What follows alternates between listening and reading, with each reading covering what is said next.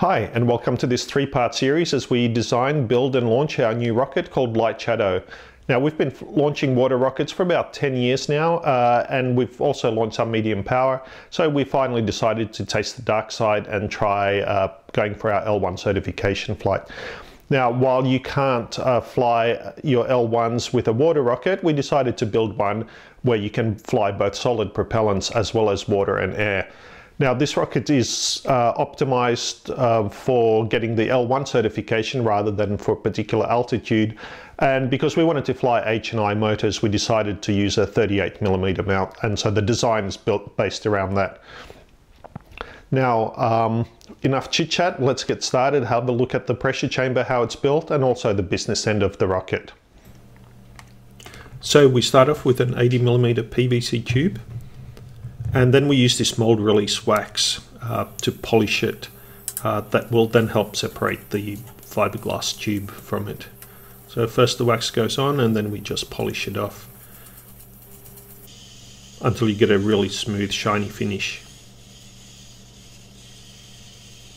Then we use Glad Bake, don't accept any substitutes, and we roll that onto the tube in one continuous strip and finally secure it with some tape.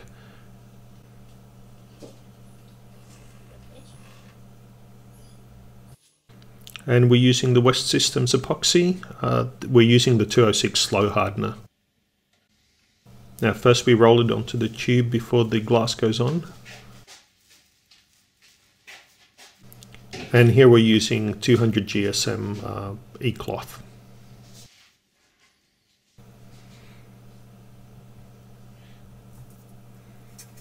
And then we just pour and roll, pour and roll.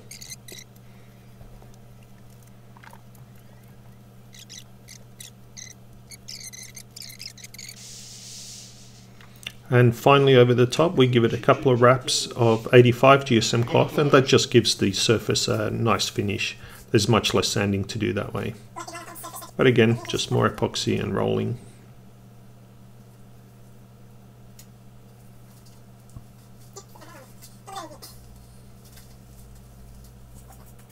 Now after it's cured, we take it off the mandrel.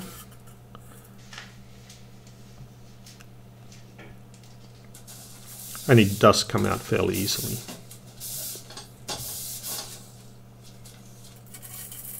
Then we just pull the baking paper out, and that also comes out fairly easily. Then trim the ends, and we also give it a sand, give it a nice square finish. And that weighs about 670 grams by itself. And the wall thickness is 1.1 millimeters. Then we cut up some wood blocks, and these will be used as plugs. First we're doing the forward closure plug.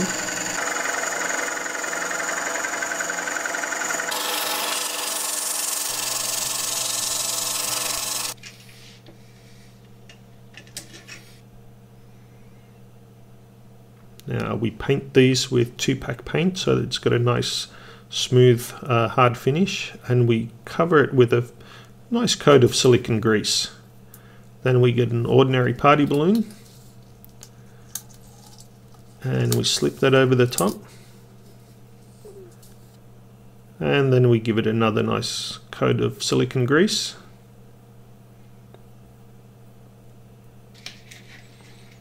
and we put another balloon over the top of that. Then we give it a light coat to prevent the epoxy from sticking. Now here we secure it to an old drill that helps us hold it, and we can turn it as we go.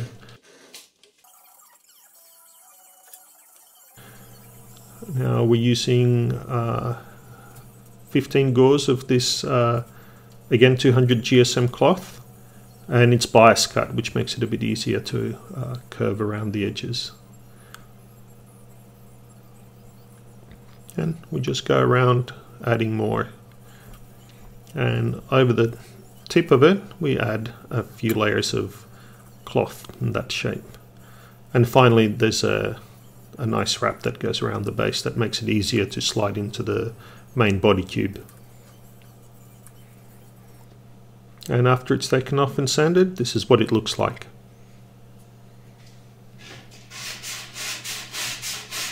Then we sand the tube and the forward closure. And here we're using 24-hour epoxy, the nice strong stuff. Again, we're applying a fairly thin coat to both sides, both the inside and the outside.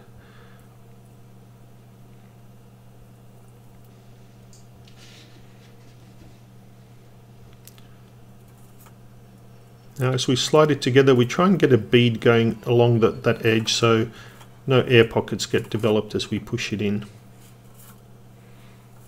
And just work it in slowly. Make sure there's a constant bead of glue all the way around that leading edge. And finally we put it on the rotisserie. Now this helps prevent drips on the inside of the joint. While we have access to the outside, we don't have access to the inside. So this lets it turn, and we do that for maybe 2 or 3 hours. And we're using some heat lamps here because it was fairly cold in the workshop. And finally, when it's cured, that's what it looks like. Next, we machine up the tail cone plug.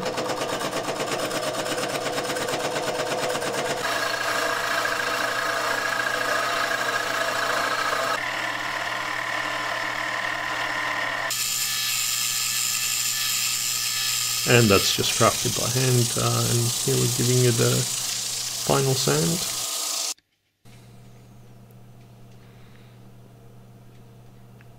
And we're using this two-part 2-pack paint that gives it a nice hard finish and also nice and smooth. We use this on all of the plugs that we make. And it does end up getting 2 coats.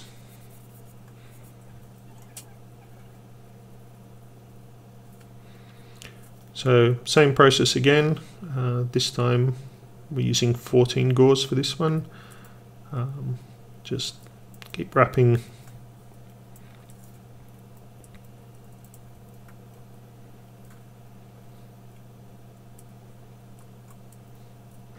And finally the next day, this is how we get it off the mold. So we just pull on the balloon, which separates from the mold itself, from the plug and the actual tail cone. And then using a pair of gloves, because it's got still sharp edges, to pull it off the plug itself. Just trying to be gentle. And there it is. Now it needs some sanding and trimming. Now here we're just making up the motor mount tube. It's on a 40mm PVC tube. And again, same process again as the main body tube. Paper comes out and it's ready to be trimmed. Just using a piece of paper to get a nice square edge.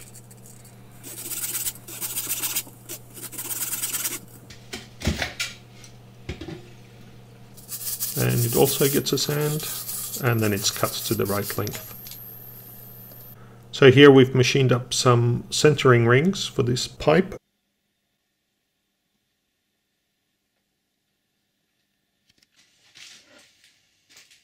And then we insert the pipe with the centering rings. We put the PVC pipe over the top of that. And some more baking paper to prevent it from sticking. And the motor mount tube over the top of that. And then just apply some epoxy and strips of fiberglass over the joint. So we did some small ones all the way around, and we used longer ones to hold it in shape.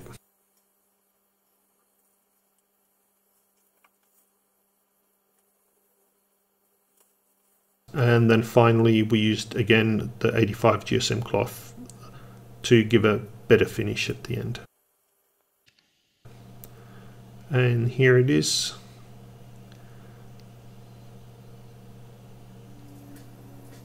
And the next day it's all cured, So we can just pull out the central core, pull out the tube and the paper itself. And there it is, ready to be glued to the back of the rocket. Now before we do that, we have to machine up some more centering rings. And these are used to create a nozzle alignment jig, which you'll see in a minute.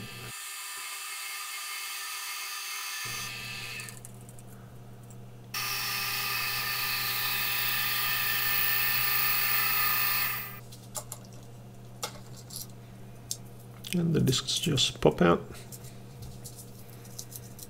And we made 2 of these. So they go over the 40mm PVC pipe, and that just slides into another 80mm tube.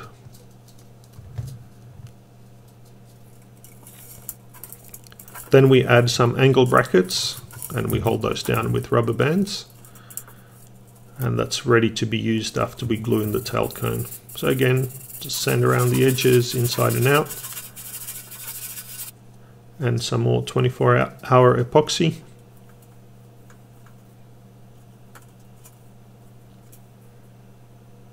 And again, we work the tail cone in slowly so that we get a bead all the way around as we push it in. Now you can see how it moves quite a bit, so it could potentially be glued in at an angle, and that's the last thing we want, is the thrust vector being off center line of the rocket. So after it gets pushed in, we clean off the excess glue and then add the nozzle alignment jig. So the PVC pipe goes through the motor mount tube, and then we put on a couple more extra rubber bands, and that whole thing's kept aligned, and we stand it up vertically so there's no danger of weight on one side pulling it towards one side or another. The next day we can just pull it all apart, and now the motor mount tube and tail cone are glued to the rest of the body.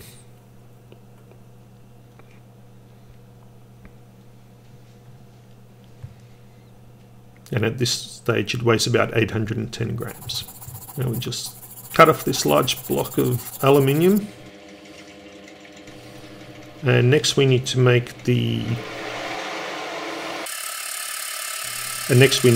motor retainer thread.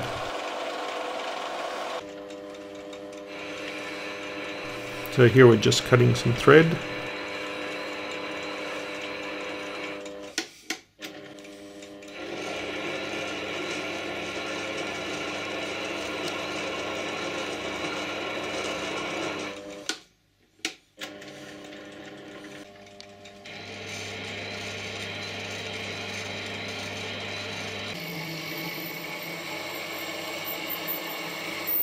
And then we have to drill out the big hole in the middle.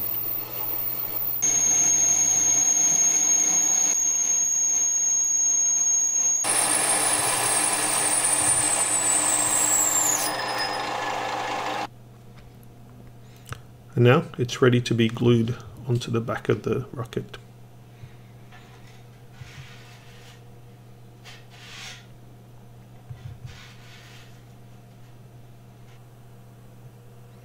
Again, we're using the same 24-hour epoxy.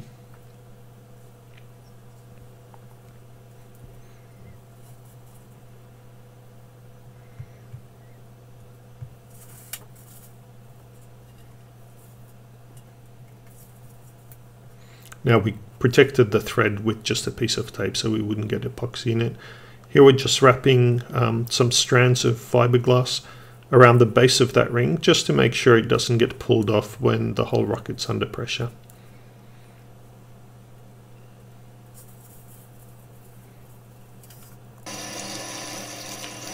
And now we make the retainer nut out of another lump of aluminium. And here we're cutting the thread on the inside.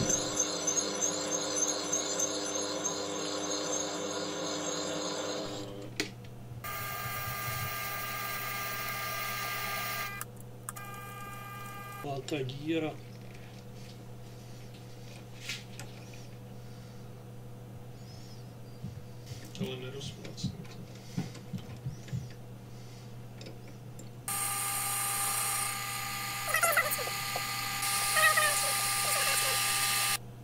And here's the finished retainer nut.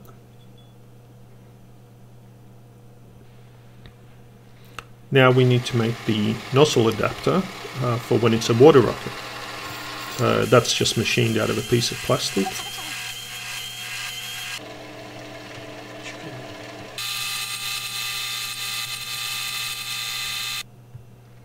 And we're just using the nozzle from L1ght Shadow. Since we've already got the launcher, we might as well use that. And that just screws in to the nozzle adapter.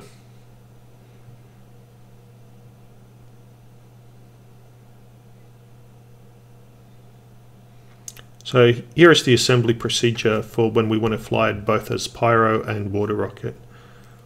So here's the CTI motor case, and this is just a used reload.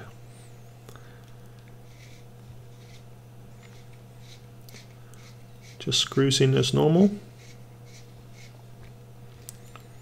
Then next we add this thrust ring that we also machined up. And then we're using this cardboard liner to prevent the hot motor case from touching the inside of the fiberglass tube, just so that it doesn't go too soft. And the channel in the cardboard actually allows hot air that's inside the rocket because it's completely sealed to escape out. So we don't get overpressurized chamber if we're flying just the regular motor. And then when we want to fly it as a water rocket, take the motor out, screw the nozzle into the nozzle adapter. Now here we don't have any O-rings on the nozzle adapter, but those will be in place when we actually fly it. And then the retainer nut goes over the top. And it's ready to be used as a water rocket.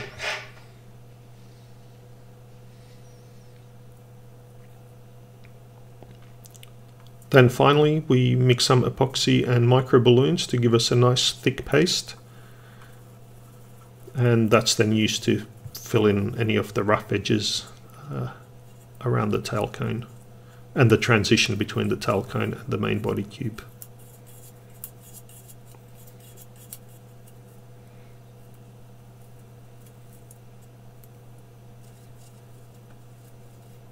Now for the forward end of the pressure chamber, we glue this PVC ring on the front, and again we use the alignment jig to make sure that when the payload section's mounted, it's all aligned. So next we make up the shock cord mounting point, and this will attach to the front of the rocket.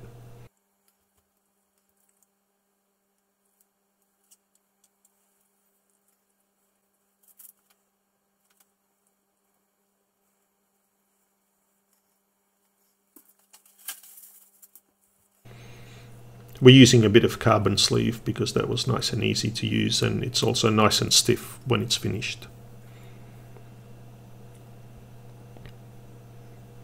So lots of epoxy, and the wires just helps keep it all in shape. And some more fiberglass cloth over the top just to keep it all nice and flat.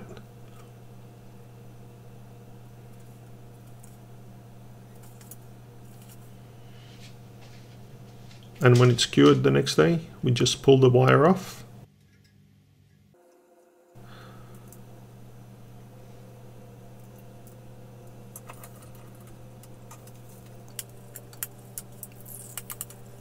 And then remove it from the mold the same way. Just pull the balloon back, which separates it.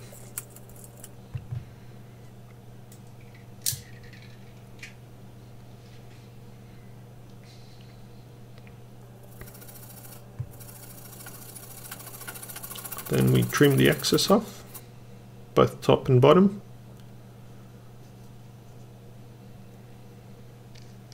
And finally we insert a steel pin that will be used to actually hold the shock cord. And that just gets glued to the front of the rocket.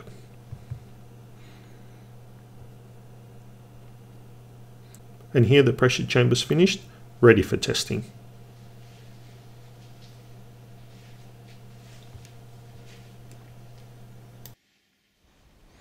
So if you're still awake after that, thanks for watching. And in the next part, we're going to cover the nose cone, the deployment mechanism, and the fins, and finishing off the rocket. So don't forget to subscribe. We'll see you next time.